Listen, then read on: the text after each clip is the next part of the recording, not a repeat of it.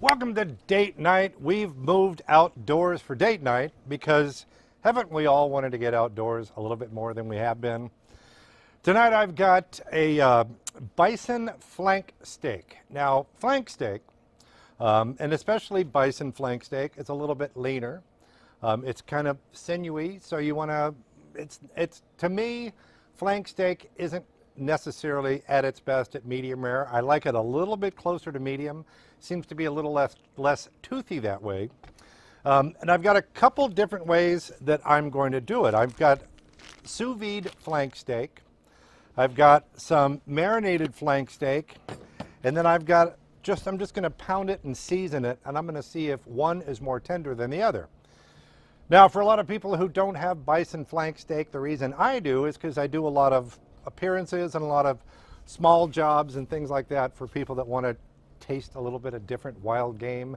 So as I worked my way through the freezer during the pandemic, I got to a big pile of bison flank steak.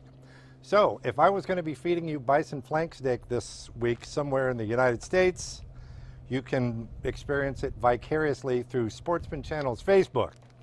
I have a couple shows on Sportsman Channel. One is called The Sporting Chef. That's just me and a bunch of very notable people cooking regular old fish and game.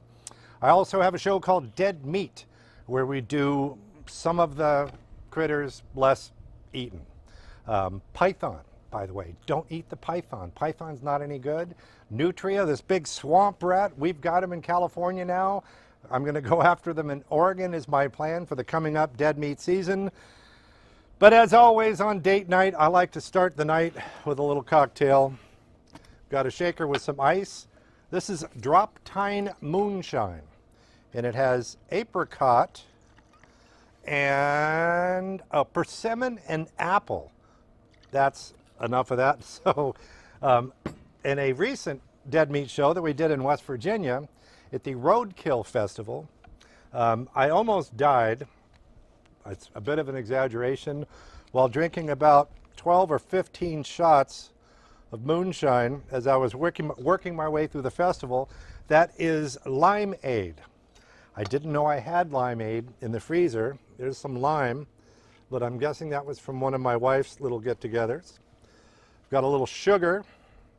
So I've got limeade, sugar, just a little bit of water, and some orange.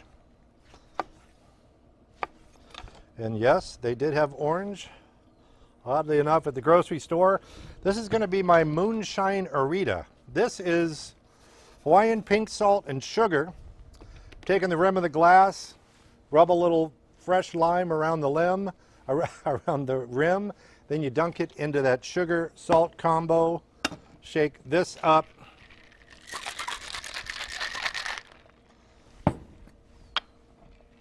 Pour that over. This is my moonshine arita.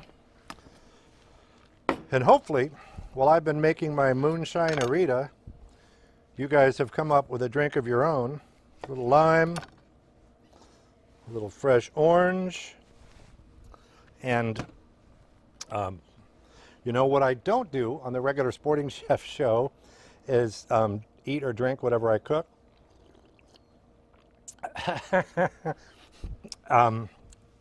That's going to make cooking that much better.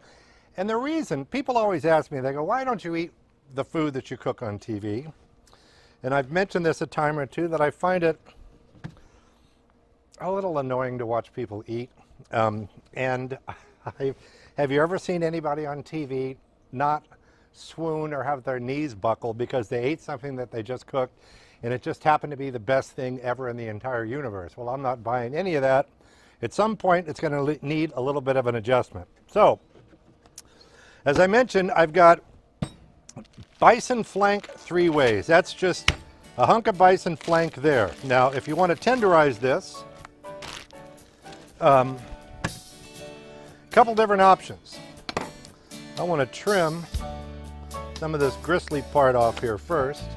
And one of the really, really important things with bison flank or any kind of meat is, and it's really, really obvious with bison, you see the grain runs this way.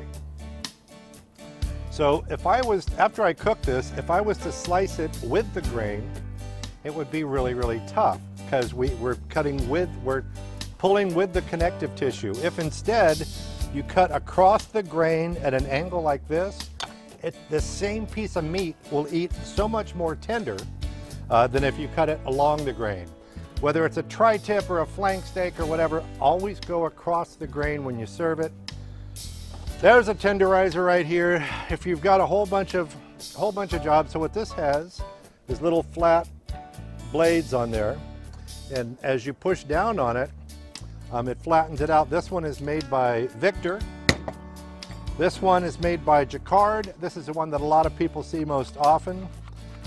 You shouldn't pay more than about 20 bucks for one of these. So if you go to one of them fancy stores and they've got them for 40 bucks, put 20 bucks in your pocket and look around. Even Amazon is going to be cheaper. So you can go this way with it. That one does the same thing. It's just a little more messy. So if I had a big pile of flank steak and I was feeding a whole bunch of people, I could take this guy and wail on it. These guys are also really good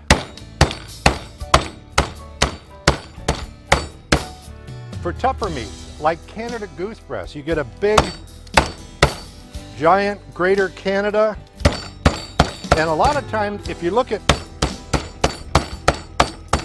meat, or if you see, let's say, sirloin on the steak that you get at the grocery store, a lot of times it will be jacquarded.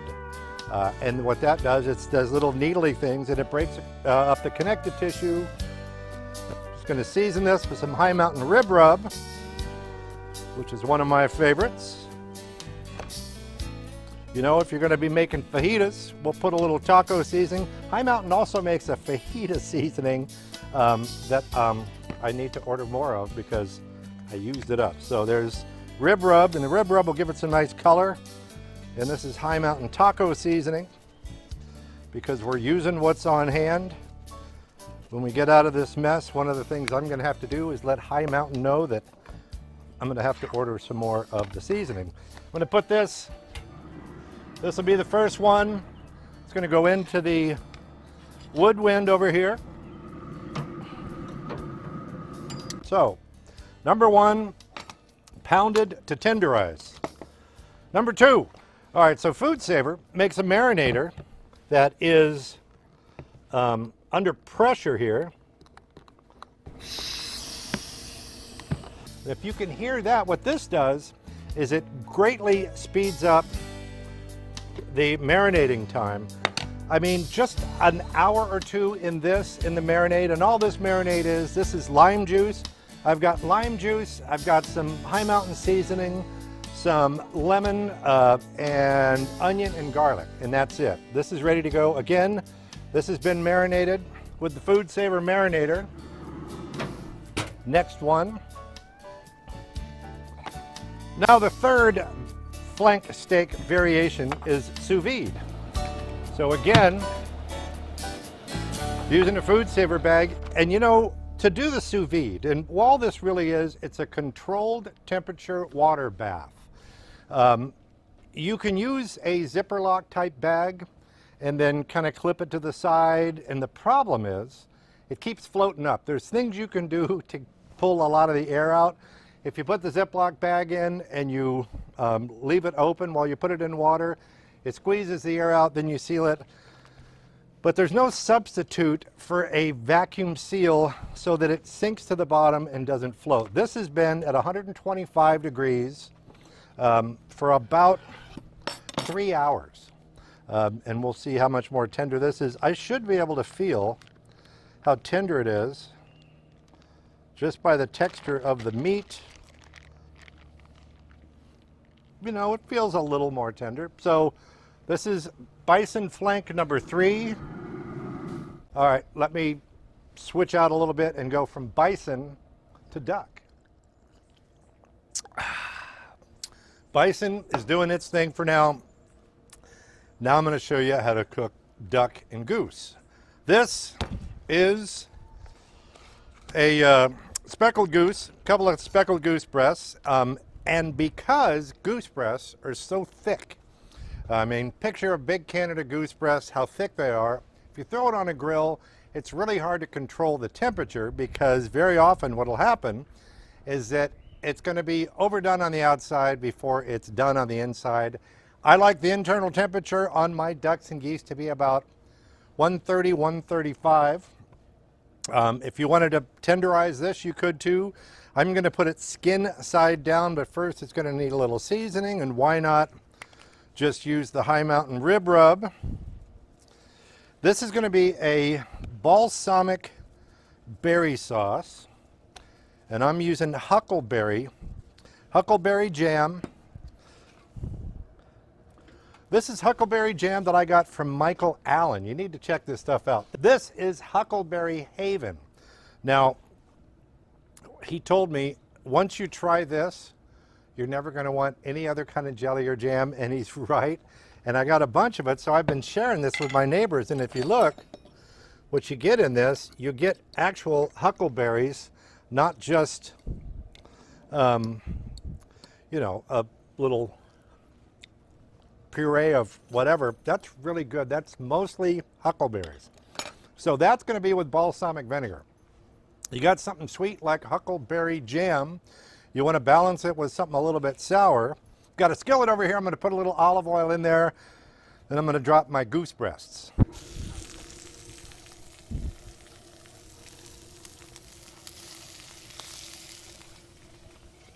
You don't want to overcook these goose breasts, so I'm going to keep my eye on it. Let me know if you see flames coming out of that skillet. I'll get back to the goose breasts in a minute. Meanwhile, I did a little more cleaning out. I'm going to make a little salad to go with my bison and my duck. Those are beets. My wife went to Trader Joe's or Costco or something and bought 800 pounds of beets, which is infinitely more than you'll ever need. So I've been working through these beets for the last couple of months. I've got some canned artichoke hearts. You know, I like to use artichoke hearts in dips and things. It kind of, you can cut down on the calories a little bit if you're making a dip. Throw in a bunch of chopped up artichoke hearts. But before I go too much farther, I'm going to flip my goose breast. And this same recipe that I'm doing with the goose breast, you can do the very same thing with venison, any kind of antlered game. Here's a little celery for crunch. Here's a few tomatoes I have left. Here is some green onion, jalapeno.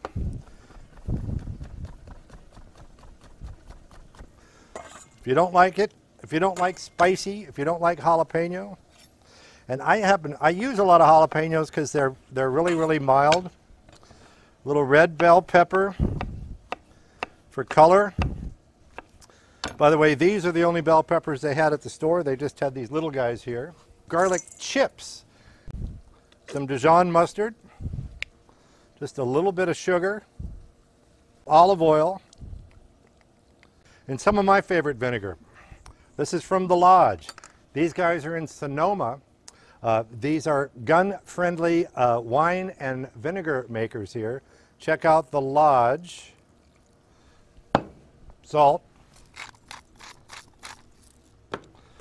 Mix it up.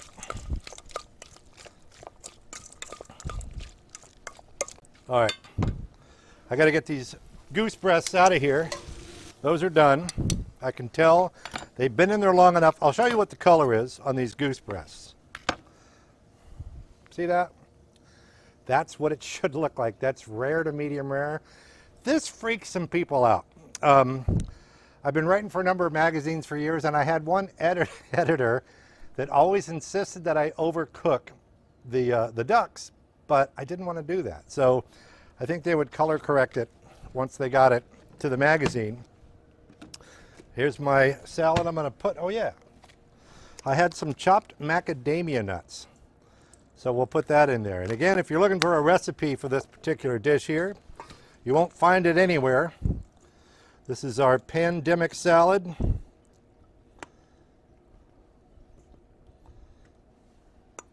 Put a little color in there. All right, let me check on my bison. So I cranked up the temperature to 325, somewhere around there. What I like what Camp Chef has done, they've added features that you don't see on a normal pellet grill. And one of them is this sidekick, that once I get this, once I get the bison out of the pellet grill itself, it's going to go on the sidekick to sear it. It's going to post-sear. Meanwhile, let me show you how I make the balsamic huckleberry sauce. About that much balsamic vinegar, about that much of the huckleberry preserves. If you don't happen to have the huckleberry jam in your refrigerator, use whatever's in the door. Any kind of jelly. You just want to balance the acidic vinegar, the sour vinegar with the sweet whatever, and then adjust it to your own taste.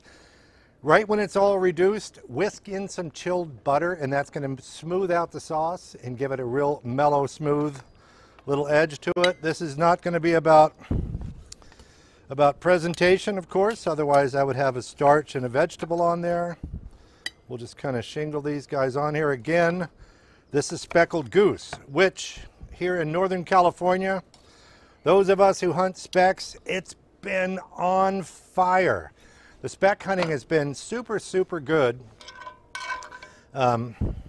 which surprises a lot of people. One of the questions that I get asked often as I'm traveling the country is people, when I say, yeah, we duck hunt in California, they go, what? California? We're usually in the top 3 in the country on waterfowl harvest. And then people say, well, what kind of ducks do you shoot? We don't shoot as many mallards as they do in Arkansas and Louisiana, but we shoot a fair amount. We also shoot a lot of teal, and we shoot a lot of widgeon. And yeah, we even shoot spoonies here.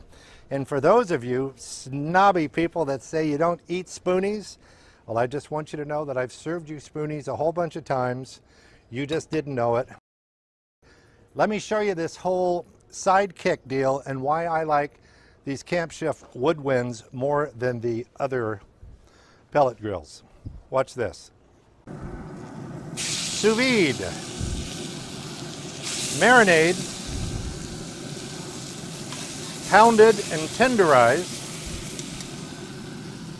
This sous vide one is definitely done. I'll show you what it looks like on the inside. Of course, this was already cooked, but it's still really juicy. This was already cooked to 125 before I put it on. The other ones had a little catch up, and this is what I don't like to do on TV, but I'm gonna anyway. The sous vide one is really tender. Again, my knees didn't buckle. It tastes good, but it needs salt. So for those guys on TV who go all nuts over their own food, even when it needs salt, well, mine needs salt. Next up, and you can tell by how firm it is, my buddy Greg Cornell, who I catered with for many, many years, Silver Sage Caterers. We catered lots of Ducks Unlimited, California Waterfowl, Turkey Federation banquets all over the place. He knows what a perfectly cooked tri-tip looks like. Okay, super, super juicy.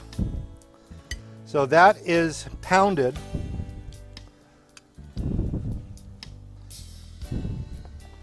That's sous vide. Now let me check the one I did with the Food Saver marinator. And this one's plumped up a bit, so I'm going to go off the end here and I'll give it a taste.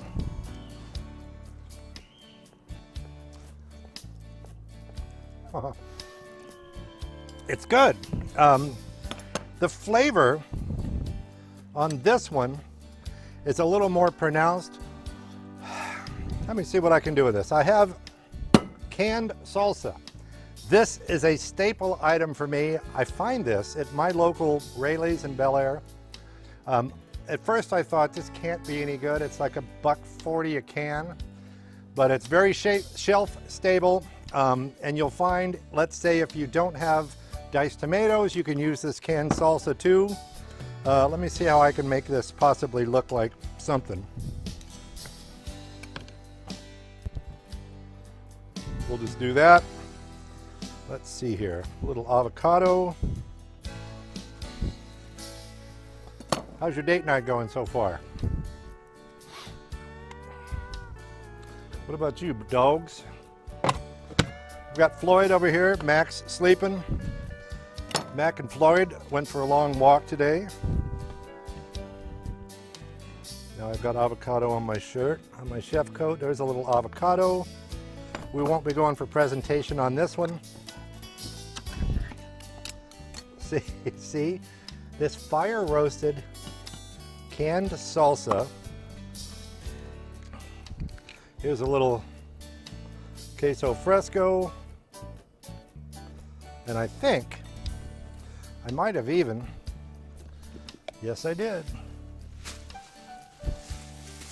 had cilantro at the store. Big hunk of cilantro. All right, I got rid of a bunch of flank steak. I'm gonna be eating this flank steak. We will be eating this. This will be sandwiches. Who knows what this will end up with. We've learned to become very creative during the current pandemic, or the only pandemic that we've lived through. It's kind of weird, right? But we're starting to feel like maybe it's time to get out there. I did manage to go play golf this week. You had to ride in one cart. You couldn't sit next to anybody. But it sure felt good to get out, and I want you to get out too. Enjoy date night, keep drinking, the food's gonna taste better. Make sure you tell each other you love each other, because you've been cooped up for a long time. I know I need a haircut, and if I don't stop eating, I'm never gonna be able to fit into the chef coat when I go back to work. It's date night. I'm Scott Laceth, the sporting chef, and I appreciate you sticking with me tonight. Have a great date night.